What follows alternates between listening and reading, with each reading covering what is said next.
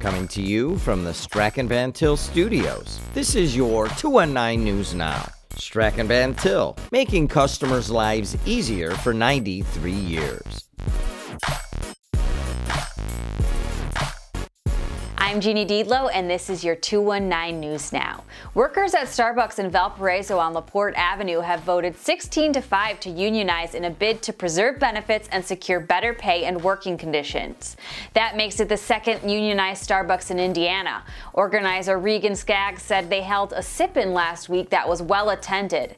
This is steelworker country, Skaggs said. There's a lot of union organizations here that have shown their support. More than 275 Starbucks have unionized across the country in recent years. The Senate Committee on Natural Resources voted 8-0 Monday to advance a bill to the full Senate that requires all public access points along Lake Michigan to install safety equipment, including at least one life ring and any other necessary rescue equipment.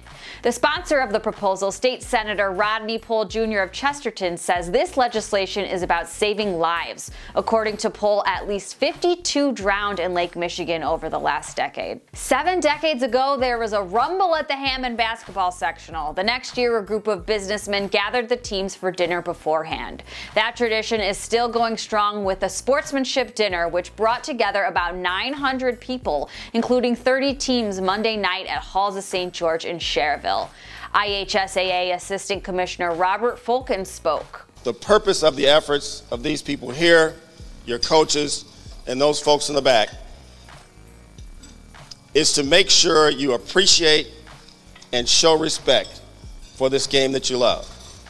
Show respect for this opportunity to play basketball.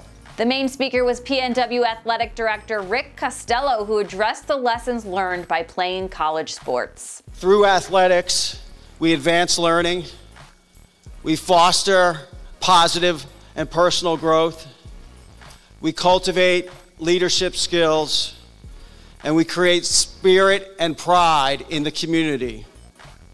Through athletics, student athletes learn lessons about teamwork, perseverance, persistence, and resiliency in the face of adversity. Sectionals kick off next Tuesday. jed-tv coverage starts with Hammond Central versus Gary Westside from Munster. I'm Jeannie Diedlow, and this was your 219 News Now.